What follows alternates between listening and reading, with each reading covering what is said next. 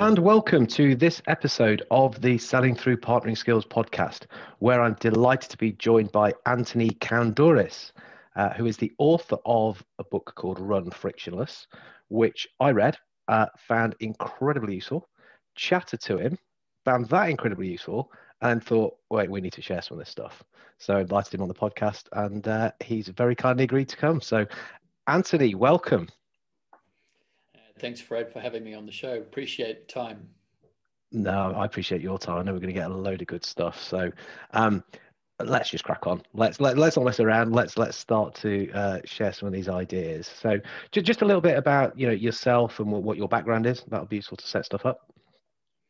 Yeah, sure, Fred. I design and build sales systems for enterprise startups across Asia Pacific. So I've been doing that for a number of years. And each time I start a new gig, I'm given a couple of months to show results.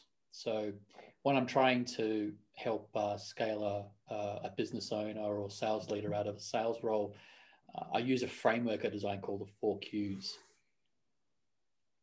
4Qs is absolutely what I read about. Loved it. Loved the simplicity of it. And of course, to make something simple, it involves a hell of a lot of work. So I mean, in this, before we get into the 4Qs, when we were talking, and this isn't the only reason why I wanted you on the podcast, you mentioned that you're using the stuff that I wrote about in the way that you're operating now.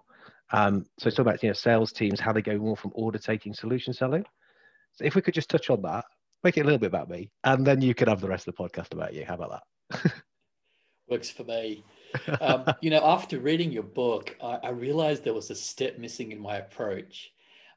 Previously when I designed and built sales processes, I would simply identify friction within an organization and then design out that friction with the new sales process. So the result was an improvement in sales performance across the entire sales organization. But what was missing was something fundamental. What mode of selling are we now? And what mode of selling do we want to be? I mean, I just never used to ask this question. So if a sales leader put this question to me, I would say, ask Fred. But today, I've actually got an answer, right? So I've been using the framework that you put together to explore the fact that it's important that we understand, if we're shifting up from order taking, what you call classic selling in your book, to consultative selling, or in other cases, are we downshifting from, say, solution selling back to order taking? So this is becoming really imperative now. One of the very first things that I do during discovery calls with customers. Because I think when we're talking, we've chatted about this a couple of times, haven't we? That in some ways we can overcomplicate selling. We do too much stuff. We're almost trying to be too clever in what we do, and sometimes being too clever isn't clever. I think that's kind of what we're saying, wasn't it? Yeah, I mean, I felt like I needed to take a sort of a step back rather than just jumping in and start doing the work and making assumptions. Like I just used to make assumptions that people wanted to shift to consultative selling, but now I begin to think about it. No, in fact, some organizations that I've been applying this to since we had our conversations and I read your book, what I discovered is 25% of their business are engaged in consultative selling, and the other 75% are order takers. And now here comes the really interesting conversation about who's going to become part of the new sales process. Because in the past we talked about order takers are a bad thing, or you don't want to be an order taker. It's all really bad. And in some ways, I guess that's true. But what you're saying, if you've designed a good sales system, that is precisely what they should be doing, because they're getting the value, they're getting the other stuff as part of their whole journey. Yeah, right? Wouldn't it be ideal if we could be in a situation, even as a business to business model, where we could just order take like you would at McDonald's? And the question just becomes, would you like fries with that? I have built systems where we've got to that. But what was really interesting was we didn't begin with this because we didn't have enough intelligence to do it at the beginning. So what would happen is we would do the classic situation, go from order taking, order getting, then onto consultative selling. And then once we got to consultative selling, and we've done it maybe 300 or 400 times, we start to then reverse engineer and understand the customer profiles a lot better. And before they even open their mouth and start talking about themselves, we already know, with great certainty what they're going to need. And now comes this opportunity to move gracefully back to a situation where we can start order taking. Yeah, and I mean, I think if people listen to this and are getting worried that we are saying death of the consultative salesperson, it isn't really like that, because there's many things that a salesperson will have to do to bring value. But let's think about this sales system then. You talk about the 4 Qs. Can you kind of give us the whistle stop tour of it, and then we'll kind of break those down a little bit if we can. Yeah. So I wrote the 4 Qs because I needed a robust tool that addressed friction at like an organizational level, because reducing friction lifts sales performance of the entire sales organization and places less pressure on individual sales performance. So there's plenty of frameworks out there, but none of them are predicated on the reduction of friction, and none of them are built with product market fit in mind. So a big influence came from Mark Aitchison, the co-founder of Netscape, who coined the idea of product market fit. For a lot of us, Fred, the fit was like a light globe moment. He made this brilliant metaphor. Rather than thinking about businesses like step 1, 2, 3, like a process like you just follow quite linearly, Mark is saying that it's like 1, 2, then 1, then 2, and then 1 again, until you achieve a fit. So while I think his metaphor fit is really, really handy, I found that the product market is a little too broad and I need to be more granular. So today, if you're using the 4 Qs framework, there are something like 8 different kinds of fits that we've isolated, that we teach. And I'm sure there's probably more the deeper that we get into it. Sure. So can you just talk us through these different Qs or quadrants as they are, yeah? Yeah, so the 4 Qs, short for 4 quadrants, is a decision-making framework. And the power of the 4 Qs rests in how it organizes people and processes into one or more quadrants, such that everyone in the business has a clear picture of how their roles and decisions touch a customer, okay? So if I was to give you a summary of each of them, here I go, okay? Quadrant 1, who we serve, focuses on the customer profile. Quadrant 2, what you serve is what we're serving to quadrant 1. It's generally a product or a service. Quadrant 3 is who we are, and it's ubiquitous. So unlike quadrant 1 and 2, which you can get a fit between quadrant 1 and 2, quadrant 3 is about our belief. So it cuts across all 3 quadrants. And the last one, my favorite, quadrant 4, focuses on the precise number of interactions required to create a customer. It's how we serve. So once again, who we serve, quadrant 2, what we serve, quadrant 3, who we are, quadrant 4, how we serve. These are the 4 different windows, if you like, of value that we can create when we serve a customer. Windows of value. Oh, I love that. I also love the word serve. Again, very deliberate in why you're picking that. Can you just talk us through your thinking in why you're using that word serve? Yeah. Where did that come from, that word? When I wrote the book, I started to think that let's just say that I have a free product in quadrant 2, okay? I've got a free product. It's a free trial for 14 days. A lot of times organizations think that the moment that they've got a free product, that we don't really have to support it. It's not really important. In effect, I'm really not serving you. And what became really important to me was every time we allow a customer to come into the organization, whether it be a free product, a paid product, a rental product, we have to serve them. We are actually obliged to serve them. And so that's when I started to then think about, then we're going to need consistent experiences that we need to create in quadrant 4. Like, what are the precise interactions they're going to serve? We're going to serve them to make sure that we actually do it. So that's where that word started to come from. It's an obligation that we have as an organization. The moment that we say we're taking you in or we're letting you come into our organization, we are now obliged to serve you. I love it. I mean, I've done a little bit of work and some thinking around the salesperson as a servant leader, because of what they can do with customers, and sometimes that they do need to lead them, not in a manipulative way. And that was kind of one of the things that I liked when I was reading. I also loved the balance, because I come across salespeople who tend to be imbalanced in what they do, in that, some people are totally focused on product. Let me talk about features. And it's like, no, stop it. You're boring people. Some people, customers, but it's not a customer focus. It's how many people can I stuff in the top of this pipeline? Numbers, logos. And it's like, you're missing the point here. How do we do it? Some people, again, it's so process focused. My process, sales process, something you do to somebody. They're like, no, it doesn't work like that these days. And of course, the who we are, the really selling from a point of your beliefs, and aligning that makes it incredibly incredibly attractive, when you're talking to somebody who believes and thinks the same way as you. So I just love the way that you can use the quadrants to balance these up, which made so much sense at every level. Even for an individual salesperson can get their head around that and realize, I've got to balance myself out like this.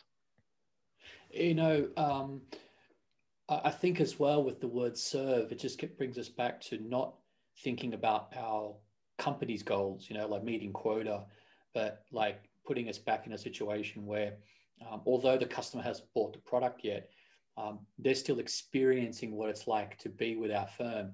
And so if I'm not helping them achieve their goal, whatever that might be, then I'm not serving them. Yeah. And I've heard quite a few people whose opinions I respect, who talk about that actually the buying experience is potentially the only differentiator that you're going to have anyway. I know you would say, well, no, come on, Fred, if you're doing the 4 Qs properly, you can build the actual product, you can build the service. So it's truly different. But often if it is things that are, quite samey, quite similar, how you do stuff, that's Q4, right?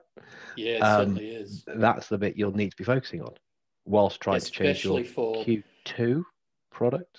Yeah, that's Double normally homework. where, yeah, I think that's normally where like a lot of startups try to get an angle against more established enterprise companies, is by leveraging quadrant 4 and getting a quadrant 1-4 fit. They try to go for a better quadrant 1-4 fit, where they know they'll have an inferior product in quadrant 2. They're just hoping that the experience of actually signing up to, or the experience of leading up to the transaction, is just going to be so much better than another organization, that customer will think, wow, if it's this good just signing up, imagine how fantastic the product's going to be. So cool. And so another bit of language that, again, because I've taught you and I've picked up that you use a lot. You talk about these fits. You talk about 1-2 fits, 1-3 fits, 1-4 fits. And it took me a while to realize that actually you don't go 1, 2, 3, 4. Depending where you're at, what you're doing, that's where you pick, well, actually, which way of operating can I get biggest bang for my bucks? That was a light bulb moment for me. It's not just do that. It's like, no, actually, if you do that bit, it makes most sense. Can you talk a little bit more around that? Wow, that's very neat. Yeah, it's your model. That's why it's neat. One of the ways I suppose it helps sales leaders is they can actually cordon off a conversation. So you can say, look, today we're talking about a quadrant 1-2 fit. Oh, you want to discuss customer experience? No, that's not what we're describing today. We're going to talk about a byproduct of a quadrant 1-2 fit. That's revenue. Let's talk about how the features map to the customer profiles that we serve. So it allows people to understand the nature of a decision that's being made, or take a decision in a certain way, where they can say, this month, we just want to invest in, say, quadrants 1 and 2. That's where our emphasis is going to be. 3 and 4 might be next month. So on one level, it just gives you a chance to really become quite direct about the kinds of conversations you want to have. Everybody understands the gravity of the decisions being made, because irrespective of whether you're from product, customer care, marketing, sales, or you're the CEO of the company, when you understand the fundamentals of the 4Qs, there's no longer any more smokescreen because we can't use jargon that people don't understand. So we understand the gravity of the decision. And lastly, we can calculate our resources. So we can say, well, how many people do we have pinned in quadrant 2? And why is it that the discussions are dominated by quadrant 2? I've been in organizations where I've started a sales process and I go, look, please, can we just have one day a week where we just talk about quadrant 3? Or we just talk about quadrant 4? Why is it every day we talk about quadrant 2? There's other value that we can create for customers. Quadrant 2 product. My short answer for that would be because it's easy. Yeah. And also, so many people have been product trained within an inch of their life who wake up talking features, and it is features as well. I deliberately talk about that, you know, either features that exist or features that don't exist, even worse, because you talk about future sell, don't you, quite a bit, and that being not a good thing at all. Just talk to us about future sell, because there's probably some people listening who think, oh, slightly guilty or very, very guilty. So future sell is when the definition we've given in the book is when you try to make a sale today based on features that you're going to try and produce tomorrow. Okay, and so what you're doing is you're creating a moving target. Like, check out this dialogue. Okay, so if a customer calls us, or if I do an outbound telephone call, right, calling a client and say, we're opening a new office next month. I say, fantastic, call me back next month. Okay. Call back. Oh, we've got this fantastic feature coming out next month. Shall I call you then? Yeah, call me back next month. Okay. And so if I'm always talking in the future, first of all, it's really easy to just ignore me because, well, I'll just call back when it's done, right? And then we can talk about it. So that's one kind of trap, if you like. But the other more sinister trap is when you mix visionary messages with sales messages. And that's typically what happens with a lot of business owners, where they go from like that visionary 15-minute around the water cooler speech, where they're at 40,000 feet, giving that visionary speech that wows people, gets people really excited, brings the future now, makes it more tangible, start begin to think that the tasks ahead are going to be easier. Okay, so they do that really, really well. And I think all of us have seen when people do that really, really well.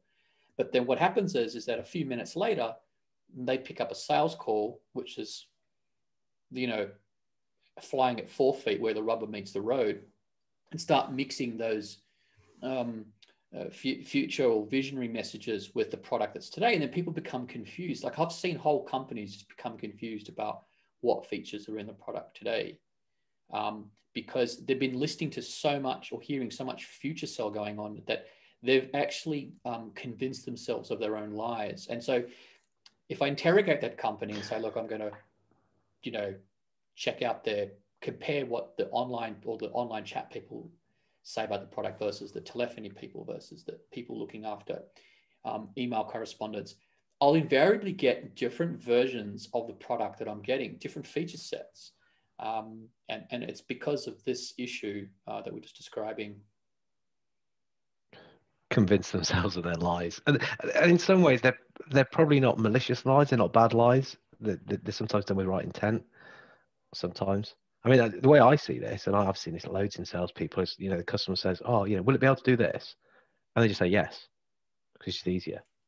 You know, as in, well, we'll go back and they'll be able to develop that. We've got clever people in R&D. If I just say yes, and the customer will like me.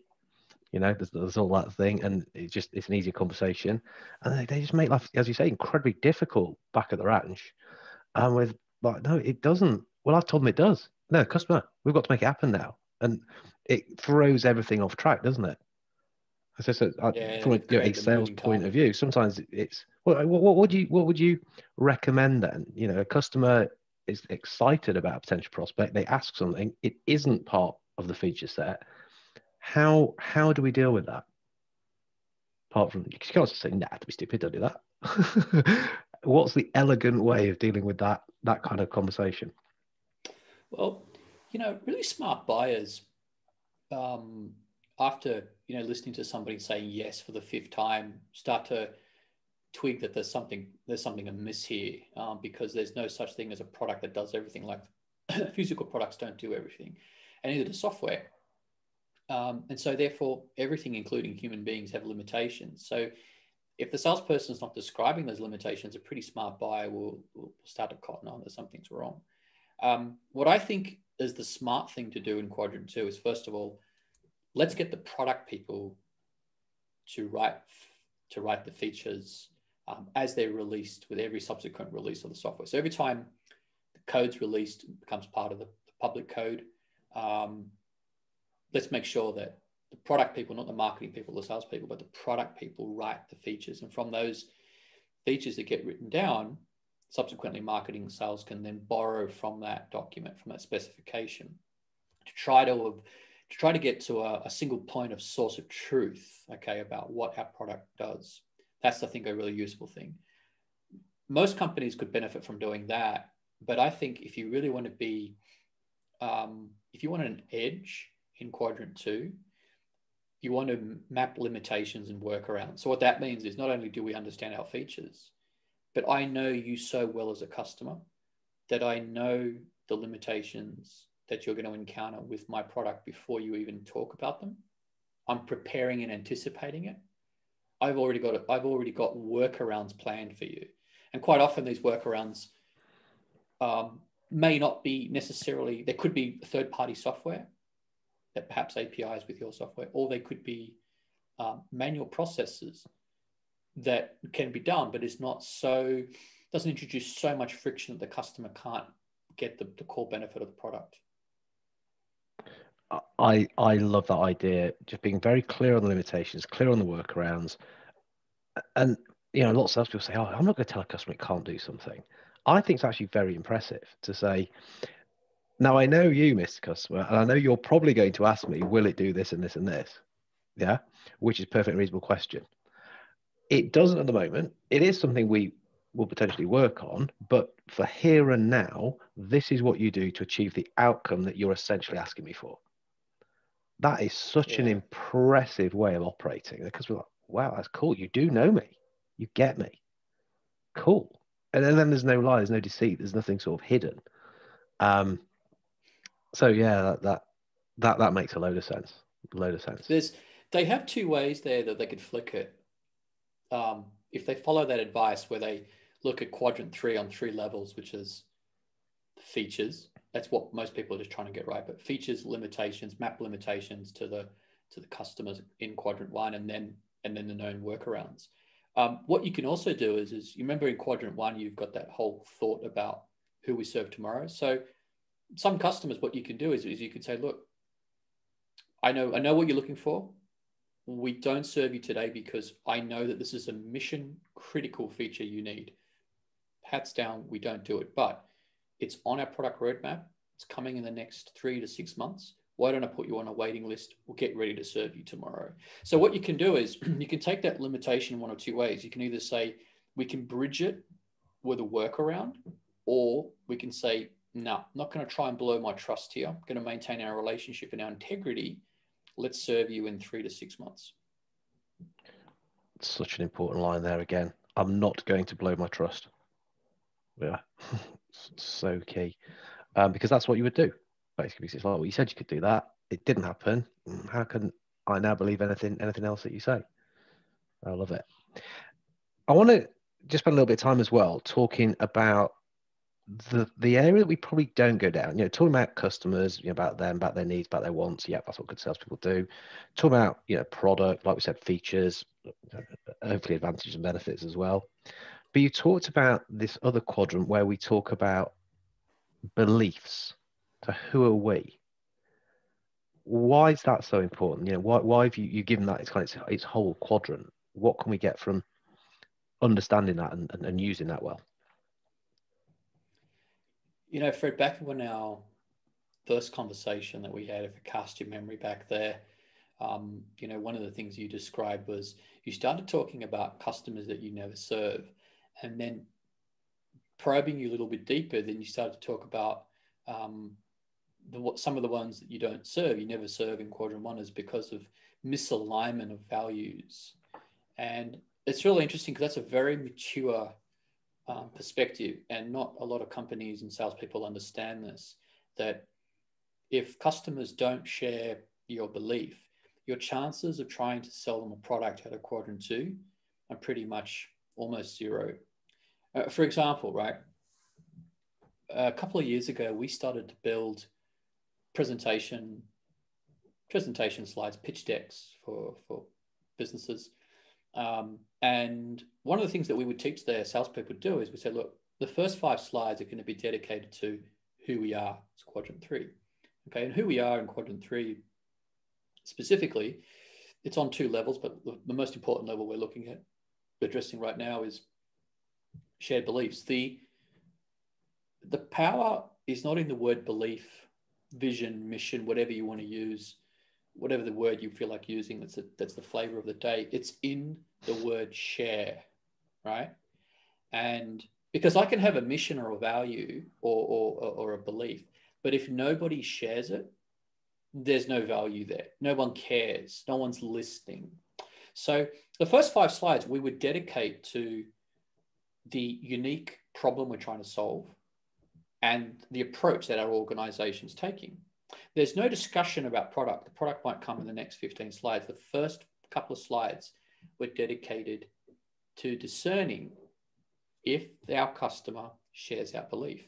And at the end of those 5 slides, I said to them, I want you to look around the room and you're looking for one of 3 things. You're looking for head nodding, or you're looking for people not caring, not really thinking about it, or you're looking for hostility. Either one of these 3 are fine as outcomes.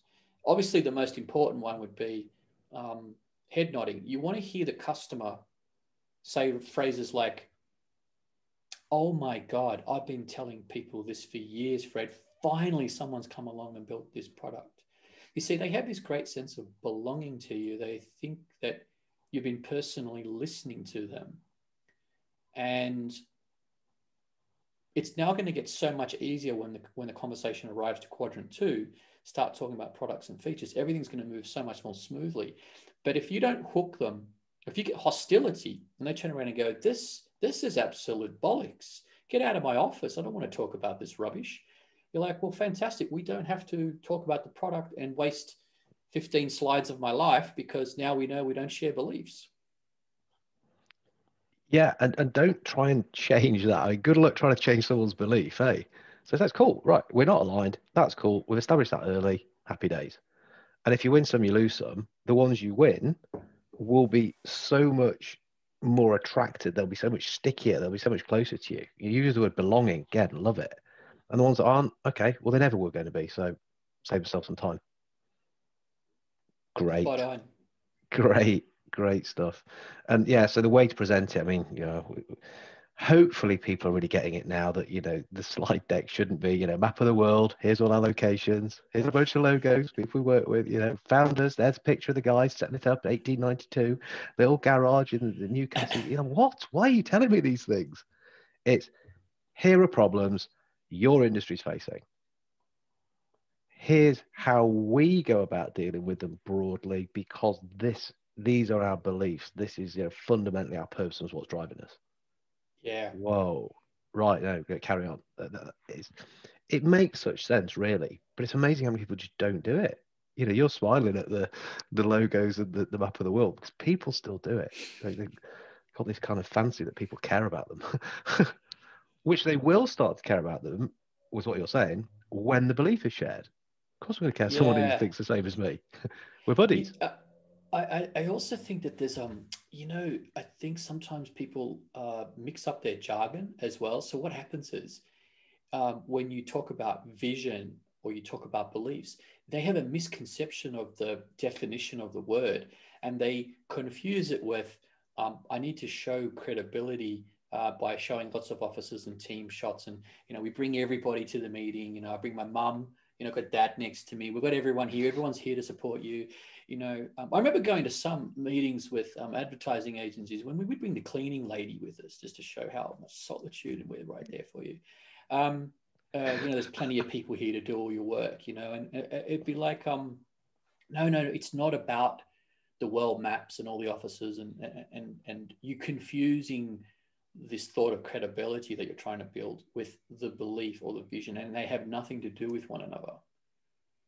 They may be related, but my purpose for getting up and coming to work every day is not to be in an office somewhere in Europe. That's not, I don't want to be a dot on a map. That's not the purpose for my existence, for this, why this company exists. Yeah, it's, and I do think people are getting better at that.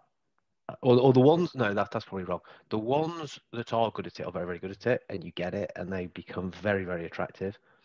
And there's still people who are like, you know, they misunderstand the story. The way I understand the story is that my story is this, and that's what drives, you know, gives me the purpose. But the story is right. You know, back in the day, this is what happened, and so what? You know, what does that actually lead into? How does that feed into what you're all about now? And are we similar in the way that we think? Yeah, really important stuff. Really important.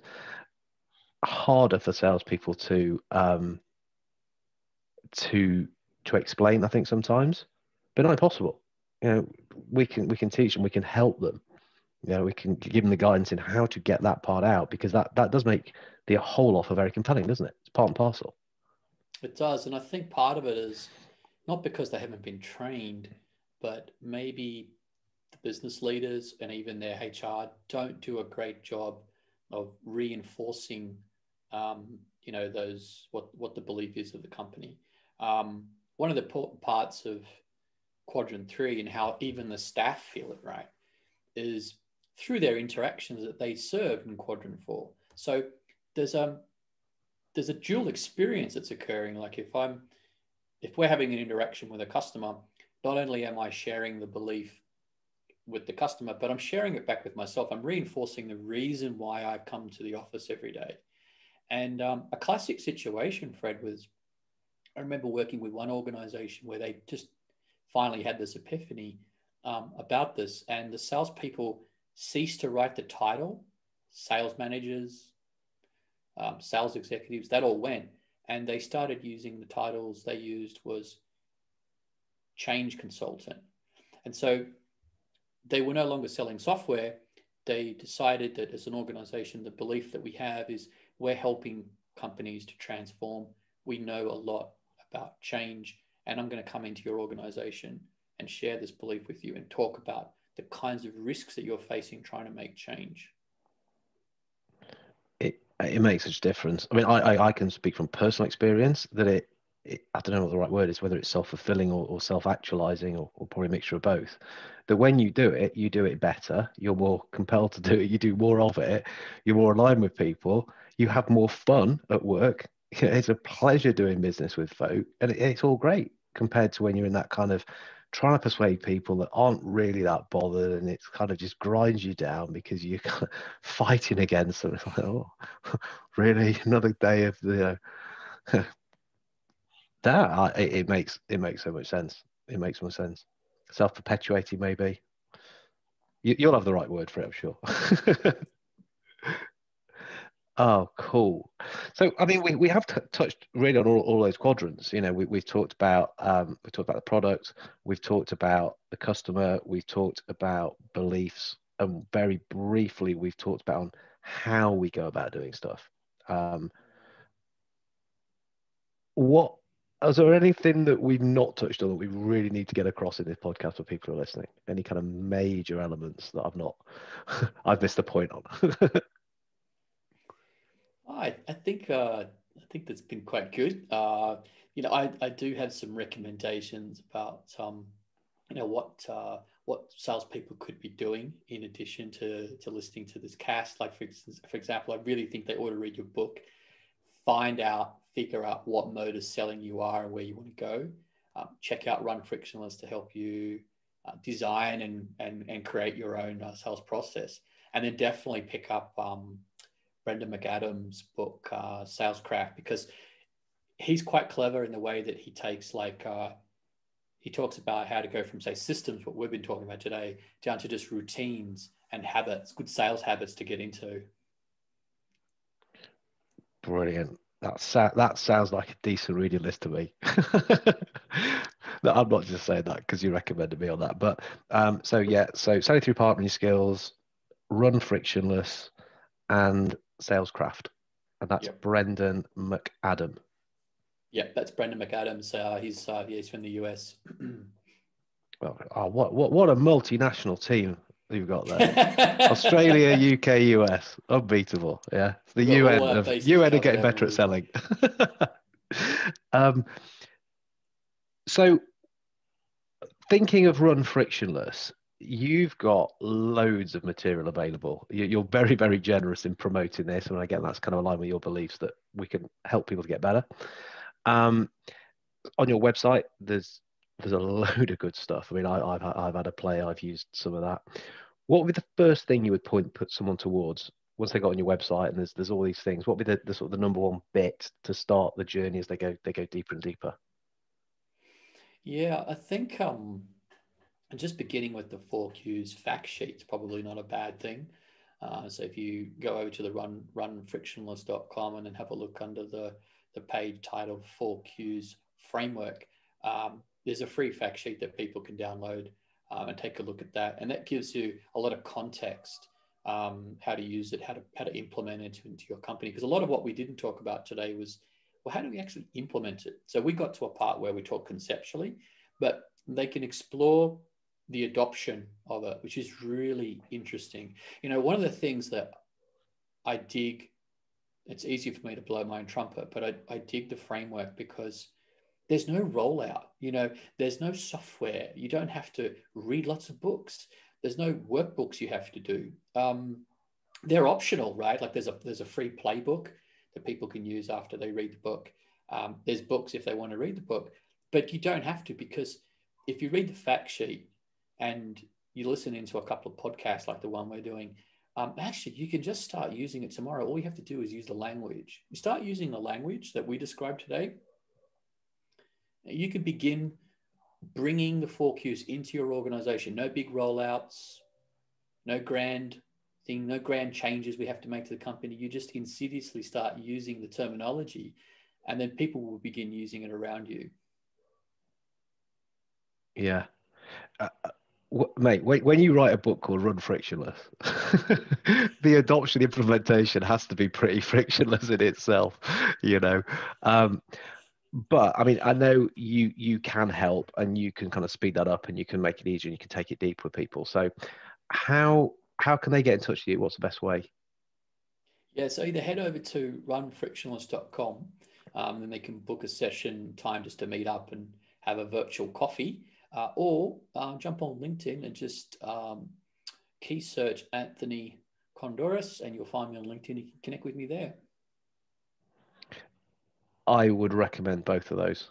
Certainly the virtual coffee. You know, you're a very generous guy on the amount of info you will share and help you will give. And I know, as you said to me, as a friend, it's not completely that, you know, magnanimous, because I'm learning while I'm doing it. You know, which is great. You know, we talk about win-win a lot, and you'll say, no, this is cool because while I'm doing it, I'm hearing things, I'm refining. If it goes further, great. If not, well, we all leave the conversation better, you know? So I would massively recommend that. Thanks, Fred. Any last things you want to say? Because you already told us loads, and I think it's a really, really useful podcast. Any last things? Party shots? There is often a question that I'm posed, a question I get asked a lot. Even today, I was delivering a session to a bunch of sales leaders, and the first question they asked me is, should I strike a quadrant 1-2 fit before I chase a 1-3 fit? And this is a debate that has just gone on for years now since I wrote the framework. And I tell you, when I have certain conversations, I get these real sort of disciplinarians saying it's a quadrant 1-3 fit or the highway, right? And then you get the other group, right, like the shareholders and maybe even the staff who want to be paid and go, it's a quadrant 1-2 fit, no revenue, no investment. So what do you think, Fred? What's it for you? Both. I can't see why you can't do both. Why do you throw 100% at one of those when you could do a bit of both, and it's more magnetic anyway. One, two is custom product. So okay, we get the right stuff to sell to the right people. Happy days. But if we can do that by underpinning it and talking to people that share what we want, it's just going to be far more compelling. So yeah, I'd have my cake and eat it if I can. Well, I know I can. So that, I don't think it's even a choice. It's easy, but I can see why people can get a bit wrapped up about it. You're right. I think you can appropriate time where in the next week you could appropriate time to really do a proper job on quadrants 1 and 2, and then the next week you flip and then you go, right, I'm going to really look at quadrants 1 and 3. One of the interesting, I think, takeaways for today for people listening, folks, that sales leaders who are thinking about this, is you need to get your business leaders or your CEOs to really nail what that belief is and start sharing it, because the belief will give you the scale. It will give you it'll prevent you churning customers and prevent you from churning staff, and that's going to give you the scale. So when people talk about how do I scale my business, if you don't get a quadrant 1-3 fit, the consequences are pretty dangerous. By the sort of 3rd or 4th year of operating your company, you're going to start to get really tired from the churn in the customer base and the churn in the staff. And I know that because in my first company, I was a victim of only ever thinking about a quadrant 1-2 fit. I used to just think that quadrant 3, what's this? Consulting bollocks rubbish. This is for people that don't want to cold call. So every time somebody tells them to cold call, they say, let's talk about our beliefs. Mysteriously, people start talking about their beliefs every time they're going to do cold calling. No, but seriously, I think that you can prolong it for a little while, you can put it off, but the larger you get, the more scale issues you have if you don't strike a quadrant 1-3 fit. Brilliant. Such cool advice. And just to underline, runfrictionless.com, find you on LinkedIn. And yeah, really, I think every level of sales, get your head around this stuff. It is going to make you better, ultimately. Thanks so much for your time, Anthony. I really do appreciate it. Yeah, thank you very much. See you again. Thank you.